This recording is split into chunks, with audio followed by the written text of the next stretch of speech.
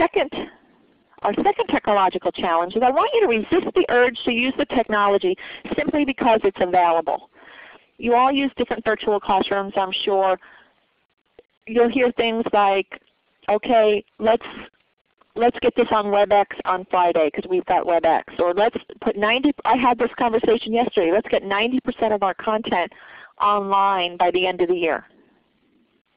We have this concept of we've got it and we should use it.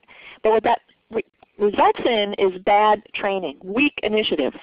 It makes our designs more complicated than they need to be because we're trying to force fit content into an area where it's not, where it doesn't make sense.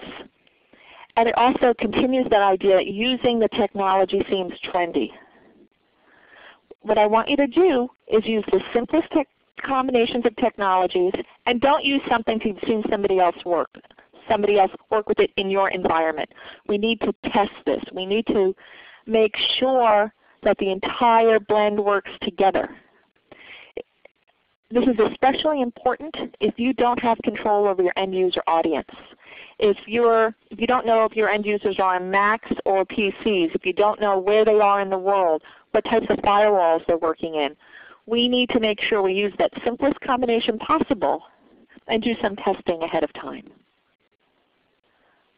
And I think that all the technological challenges that you listed earlier can be addressed if we resist the urge to use this technology, and we do what we can up front to ensure the students can be successful.